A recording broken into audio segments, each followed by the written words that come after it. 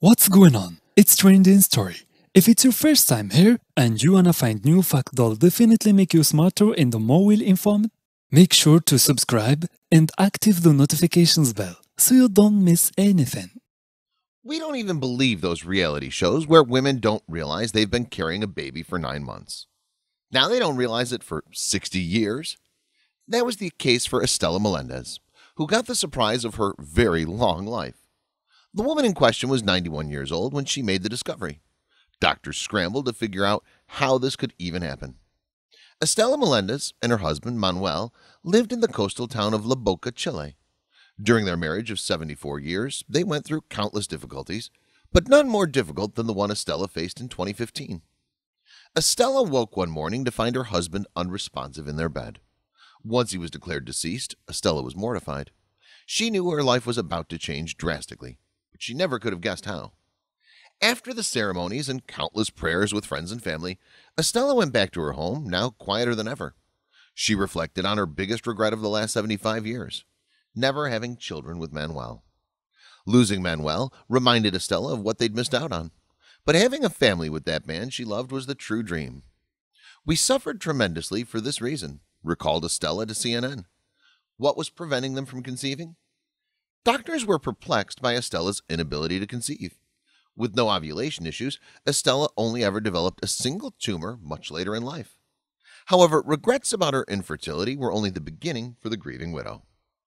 After Manuel passed, Estela kept to herself. She began to lose her hearing and her mobility, the latter due to a nasty case of arthritis. And then 1 year after her husband's passing, Estela had an accident. While handling chores, now all by herself, Estela tripped and fell. Thankfully, she was able to get back up on her own, but she knew she'd have to get to the hospital as quickly as possible. Unfortunately, Estela's little coastal town was 40 miles away from the nearest hospital. Being without a car or public transportation, Estela begged for a lift from her friend to Claudia Vicuna Hospital in San Antonio. Her friend agreed and they left without delay.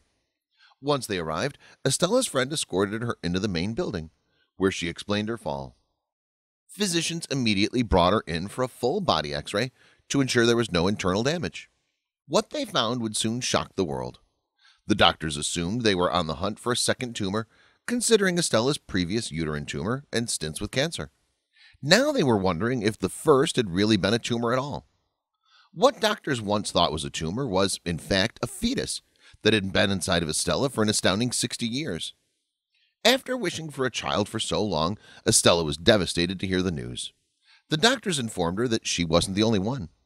The strange condition is called lithopedion, or as it's more colloquially called, having stone babies. Only 300 cases have been recorded in medical history.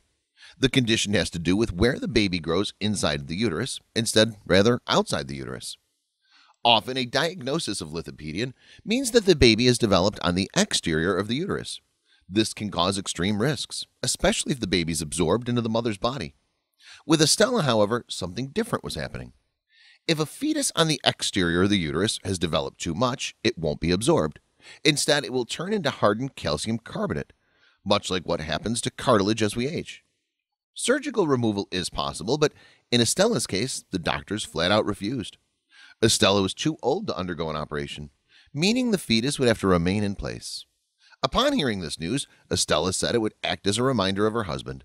She returned to her quiet village, only to find her home flocked with camera crews.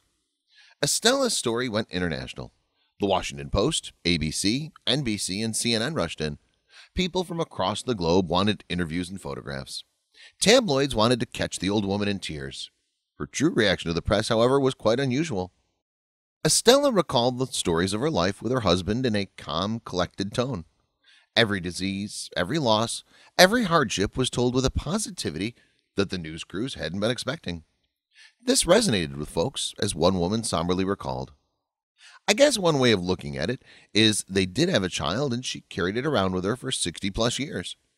And now since they won't remove it, she still has a part of him with her." In fact, it seems Estela's sad story wasn't the only local case. In 2013, an 82-year-old woman in Colombia was taken to the emergency room after suffering from pains in her stomach.